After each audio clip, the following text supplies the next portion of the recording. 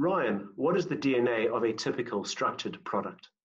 So there's basically four things that should jump out at you if you're looking at a structured product. And, you know, if you're not sure if you're looking at one, these are the four components that would almost certainly put you in structured product space. So number one is that it has some form of maturity or fixed term.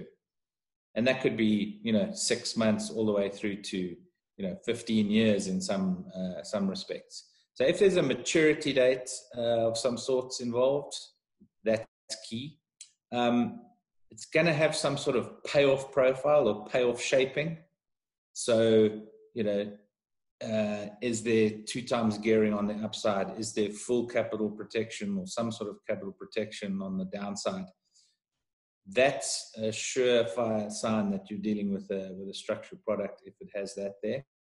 The underlyings are could be quite vast, so it will reference some sort of reference asset or assets, something very simple from 5-year capital protected product in dollars linked to the S&P 500, all the way through to something linked to the Berkshire Hathaway A or B share or a Tesla share. That's a surefire sign that if you've got an underlying with a payoff profile with some sort of protection component and a fixed maturity date, that you're invariably dealing with a structured product.